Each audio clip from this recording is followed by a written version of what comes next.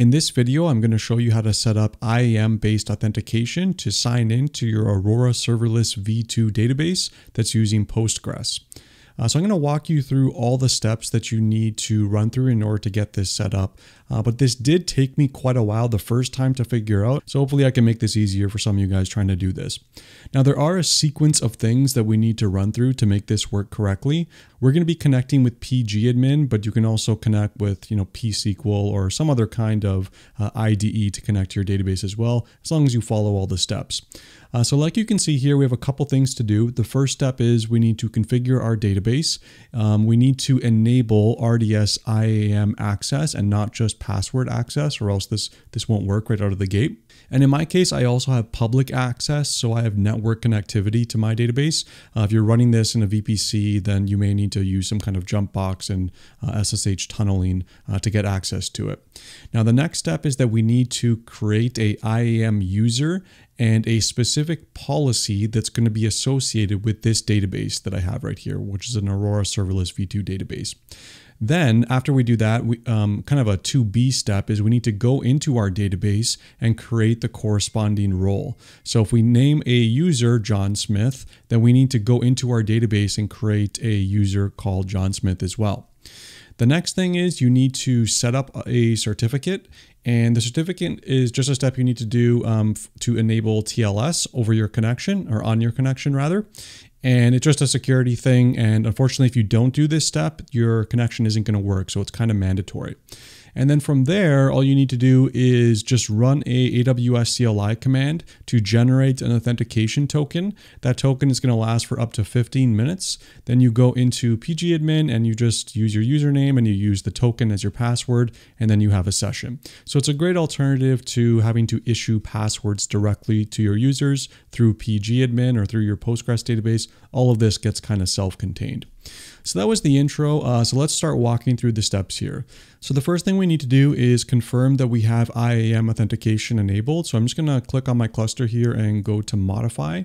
And the setting should be a little bit lower here for database authentication. So confirm that you have password and IAM database authentication selected. So once you did that, you can kind of exit back out of here and go back. All right, so the next thing that we need to do is we need to create a IAM policy that has a specific action associated with it. And I just have it off screen here as a JSON blob because we're going to go create the policy in a second here. So as you can kind of see, we're doing effect allow rds-db::connect, and I have a kind of question mark thing here for the resource. And I did that on purpose because it's kind of a weird format that you need to put in here. And here's the format that we're going to be filling out. So it's this ARN:/AWS:/RDS-DB. This is all hard coded. And then you want your region. So mine is going to be US East 1. Then you want your account number. Your account number is right up here. In my case, it's this thing. And then you want :DB user. Now this is fixed. This doesn't actually mean anything. This is just a constant. So yours needs to say DB user as well. And then : cluster resource. The cluster resource is something I'll show you how to find in the console here. It's not this name. This is where I screwed up. It's not database-1 or whatever you name your cluster. It's a specific parameter in the configuration, and then the username. So the username will be like John Doe or Michael Smith or Michael Scott, whatever you want that to be.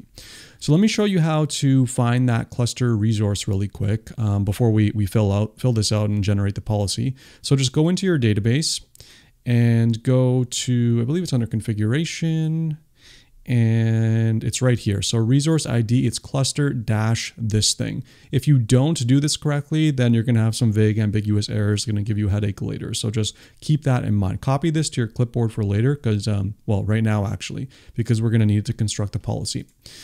So back here, so this is the format. And by the way, I'll make all these notes, including the IAM policy and all the commands that I'm running, available to you in the description section of this video. So don't worry about typing any of this stuff out. It's all going to be available.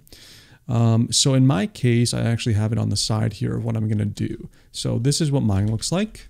And so you can see here, I have US East 1, I have the account number, DB user stays the same, I have that cluster identifier that I just showed you, and then I have /Michael Scott. Michael Scott's going to be the name of the username that we configure in IAM and our database. So I'm just going to copy this and swap this out and make sure you put this in quotes. And that looks good. I'm just going to copy this to my clipboard now. Okay, cool. So we don't need to do anything in here, I think, for the rest of the video. Actually, we may need to. So I'm just going to duplicate tabs. And we are going to go over to the IAM section. And we are going to create a username called Michael_Scott and a policy of kind of what I just showed you.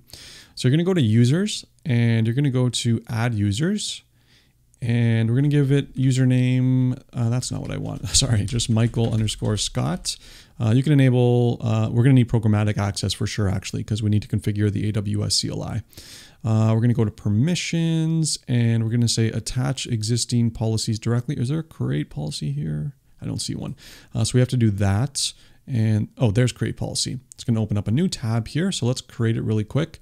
We're going to do it through JSON and let's just dump this in here and this should be formatted. It's not giving us a warning. Everything at first glance looks good.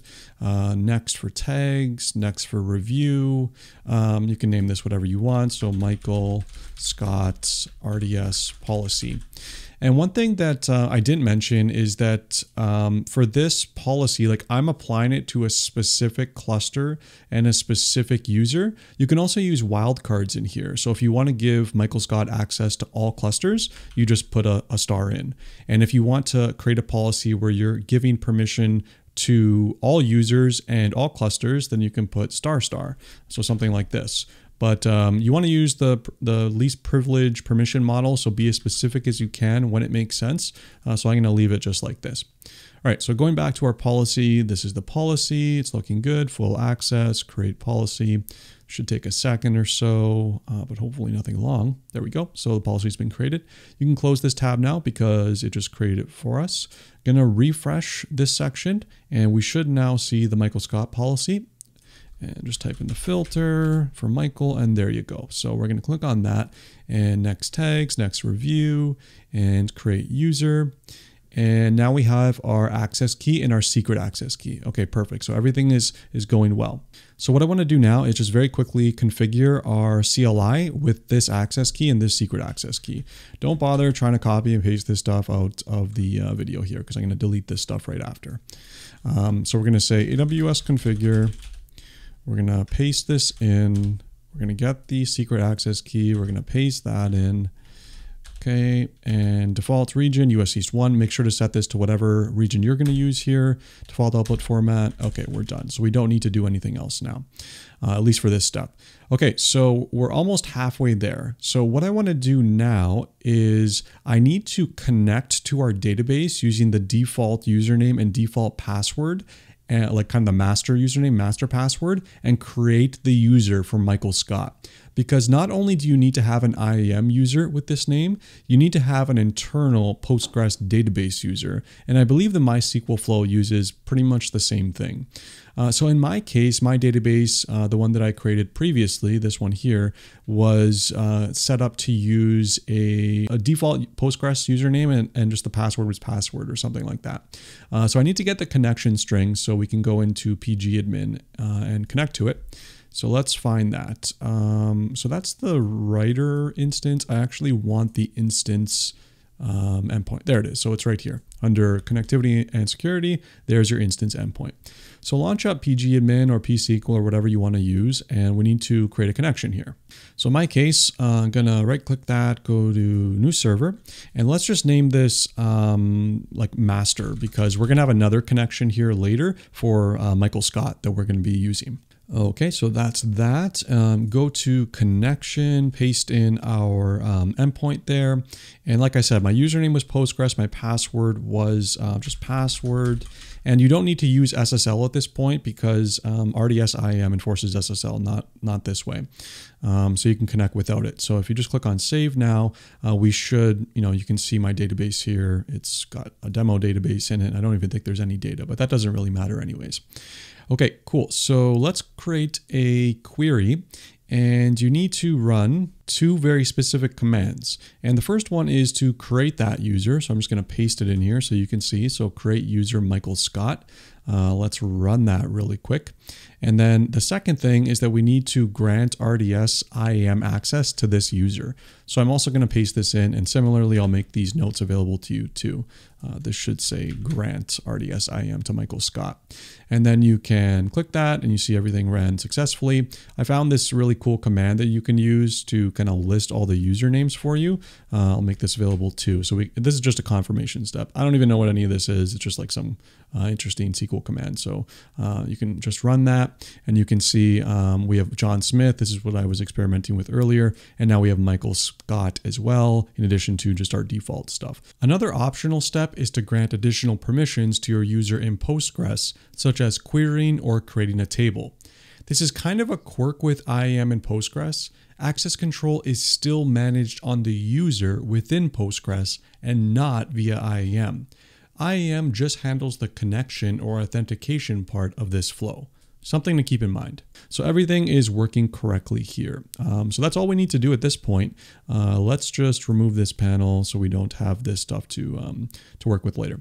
Now what we need to do before we can proceed with trying to generate our auth token and trying to use that Michael Scott user to connect to this database, what we need to do is get a certificate file that we use for our connection. Because when we connect with Michael Scott, we need to provide that Ssl certificate. So in order to get that, you need to go to this URL here. So it's like, I'll put this in the description, but it's basically this URL, which is for using SSL and TLS to encrypt a connection to a DB cluster. So you need this in this case using Rds Iam Access. So you can go down here, certificate bundles for AWS region, and download the specific one. So I'm in US East 1, so I can download this one. Alternatively, a much better way is you can just download the global. So to get a certificate bundle that contains both the intermediate and root certificates for all AWS regions, download from here. So just download this and save this to a temporary directory because we're going to need this to connect to our database using Rds Iam. So I'll put this link again in the show notes as well. So let's go back here, and I think we're basically good to go to generate our token now. And the token is going to require a bunch of different parameters, and that's going to act as our password. And we're going to generate that token through the just a command here with the AWS CLI. So I'm just going to grab the command over here on my clipboard and drop it in and explain it to you as it appears. So just paste that in. Okay, so here is the command. So it's AWS RDS generate-db-auth-token. Then you need to give it the host name, so the -- host name flag, and then the URL of your host name or your endpoint, which is basically the thing right here. Then you need to say the port number. By default, it's 5432, but if you specified something else in your creation step, then you need to change this here. The region that you want to act in, and the username that you want to generate this token for. So you need to do this every time that you want to connect to your database through pgadmin or MySQL dashboard, whatever it is. So you probably should create an alias for this command if you're going to be running it a lot. But for my case, it's just a one-time thing. So let's just press enter here and see what happens. So you can see we get this giant, it doesn't really look like a password. It's just kind of an encoded string. And I just copied it to my clipboard. You can take a look at this. There's just interesting things in here. It's just a SIG v4 signed token. And we're going to use this for our password to connect to our database. So let's go do that now. I'm going to bring up pgadmin again, and let's create a new server with a new connection for Michael Scott. So we're going to go to create and server, and let's just call this Michael Scott. And we're going to go to connection. Actually, I already have this from before, but this is the same endpoint that's over here. And for username, you want to put in Michael_Scott, paste in your password, which is what we just got from right here. And then you want to go to SSL, and you want to change the SSL mode from prefer to verify-full. And then for root certificate, you want to navigate to that PEM file that you just downloaded for the certificate. So I put mine over here, my temp directory. So mine is called global.bundle.pem or global-bundle, and click on select now. and the connection looks good. Everything is filled out. Seems like this is right. So if I click save now, it should test the connection. Let's hope that everything is working correctly. And perfect. So we didn't get any error. And so let's see if we can run like any kind of query here. So actually we need to go in here, go to demo database, query tool. I think I have like a company table in here, which should have some data in. So select star from company, I think it's called. If not, we'll try something else. Oh, permission denied. So the reason this is showing denied is because I didn't grant Michael Scott any additional permissions. So by default, he doesn't have any query or create, read, or update permissions. So you need to do that through Postgres if you want to add them. So that's how to set this up and to sign in as an IAM user using pgadmin. Let me know what you think of this video, and thanks so much for watching. I'll see you next time.